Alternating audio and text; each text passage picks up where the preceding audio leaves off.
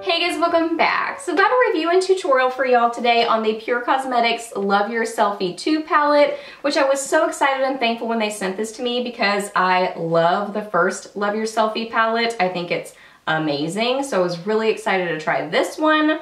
So I'm gonna do like I normally do in my review videos. We'll talk about pricing, we'll look at packaging, we'll look at some swatches, we'll look at some comparisons between this one and the first Love Your Selfie palette, and then I'll just show you like a little tutorial on the look that I'm wearing. So let's get to it. The price of this palette is $42. The first one is $39, but you do get some kind of different things included with this one versus the first one, so I think that's kind of the reason for the price variance.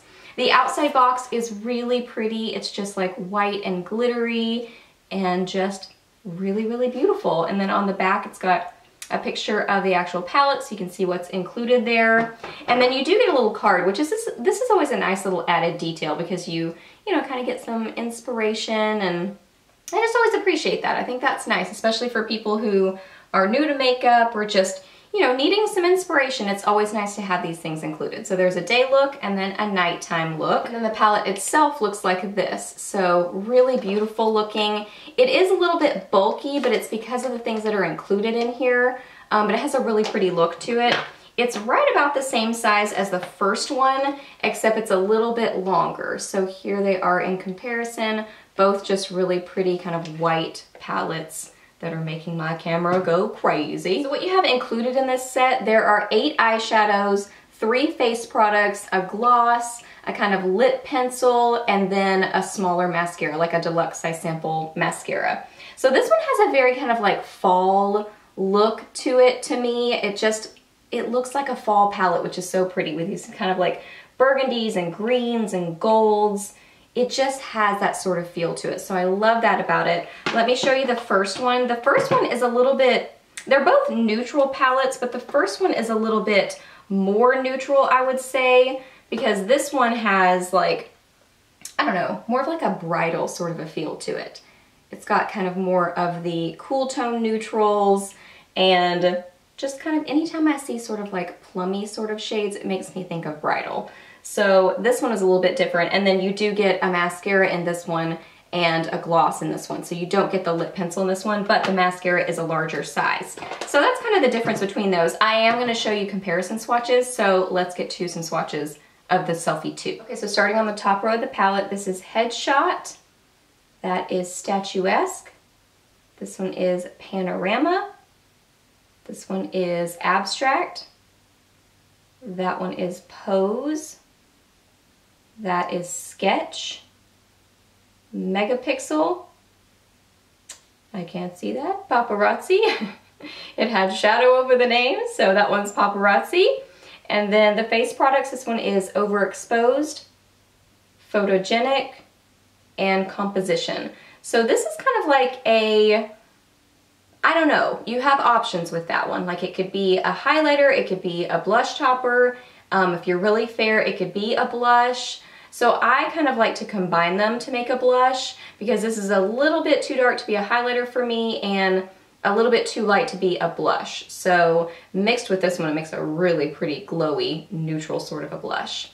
And then Composition, as far as a bronzer goes, is pretty warm toned. Like it is a pretty warm toned bronzer.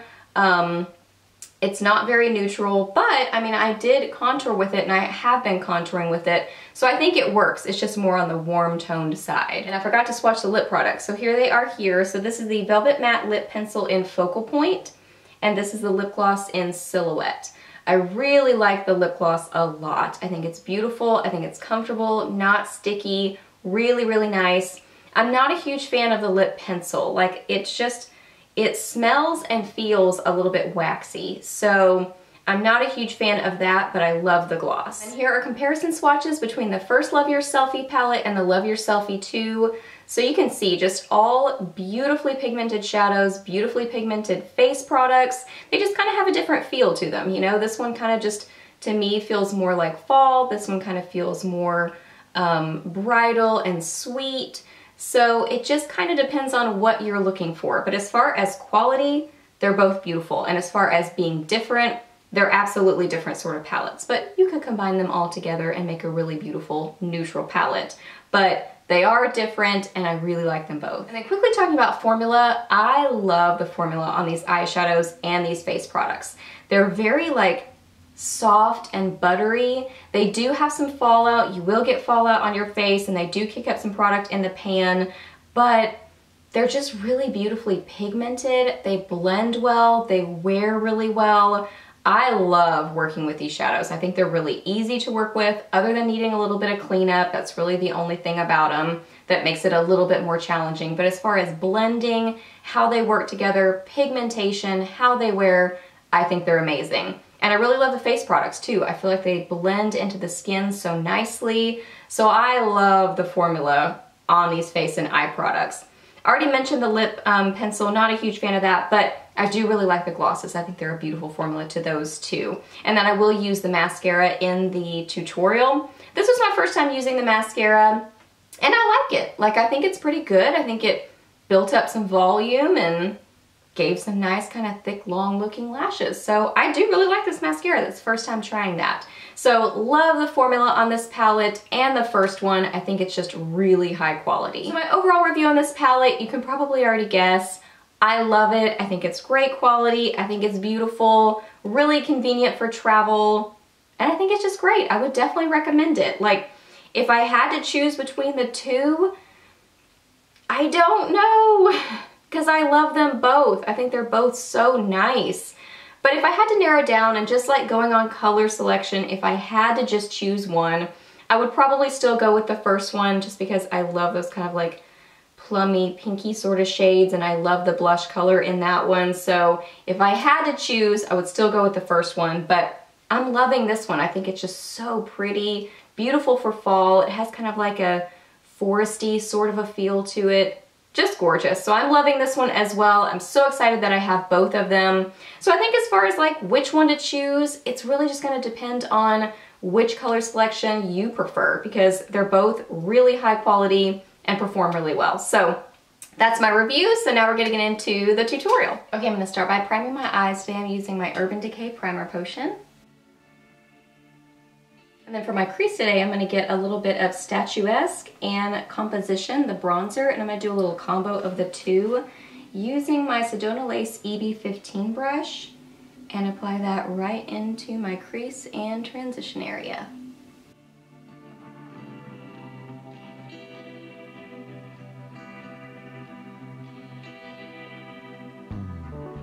Now I'm going to get some of Megapixel on a Sigma concealer, I don't remember the number, brush, and I'm going to first apply this dry onto my lids, kind of basically like the 2/3 of my lid, inner 2/3. And then I'm going to go back in and I'm going to apply this with some MAC Fix Plus, just to kind of intensify it a little bit. This one does have a little bit of fallout, so you probably want to tap off your brush and really just pat it versus like doing a lot of swiping or blending.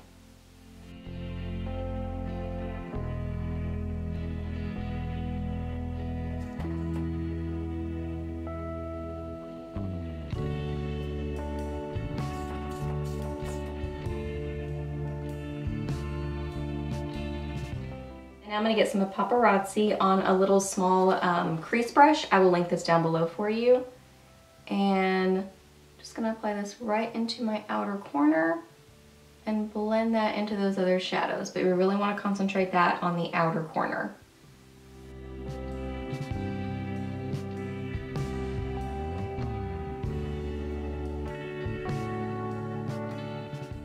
You can go back and do any blending that you feel like you need to do.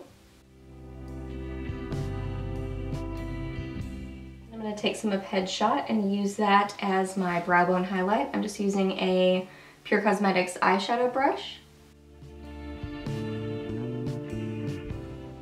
This is pretty intense, so I'm trying to use just the tiniest little bit of this. Now I'm going to tightline with my L'Oreal Infallible Never Fail eyeliner in black, and I'm going to line my upper and lower lash line with the Stila Smudge Stick Waterproof Eyeliner in Murray,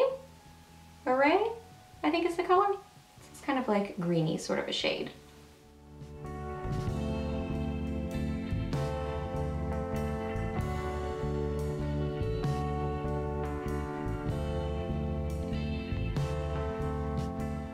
And then over that liner on my lower lash line, I'm going to get a little bit of Abstract on a Sedona Lace EB21 brush. I'm going to use this shade on my lower lash line just kind of as a little something different. I don't really know why I did this, but I just did. And I like it. And then I am going to put a little bit of Paparazzi, that dark green, on the outer corner of my lower lash line. And now I'm just going to curl my lashes and apply some mascara. Today I'm using the Pure Cosmetics Fully Charged Mascara and then my Clinique Bottom Lash.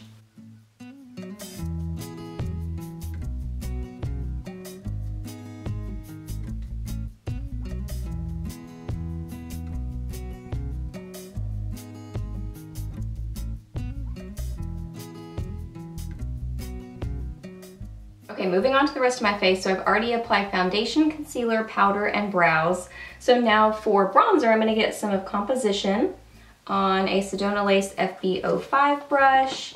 And I'm just going to do some contouring and warming up my face with this, and also my neck.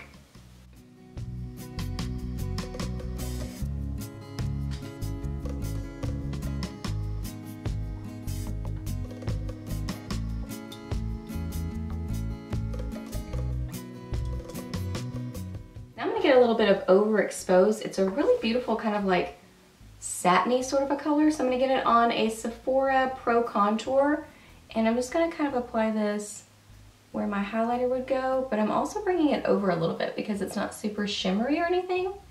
Just a really nice subtle glow. So I'm doing this kind of as a under eye brightener slash highlighter.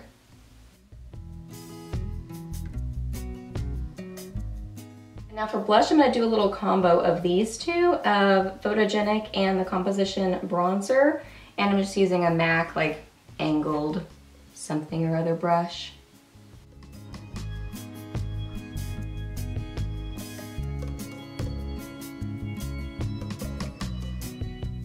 Then for lips, I'm going to line with the Jordana Easy Liner for Lips in Tawny, and then use the Pure Cosmetics Lip Gloss in Silhouette.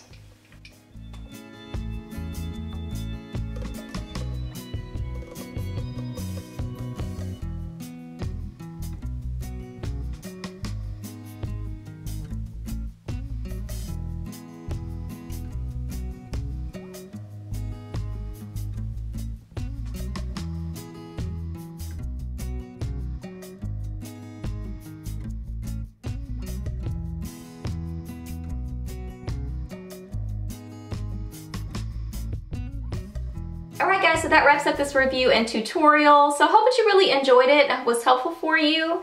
Please give it a thumbs up if it was, and let me know down below what you are thinking about this palette. If you've tried it out, what are your thoughts? If you have any questions for me, just ask those down below. I'm happy to answer those. Please subscribe to my channel if you're not already, and I'll see you in the next video. Bye!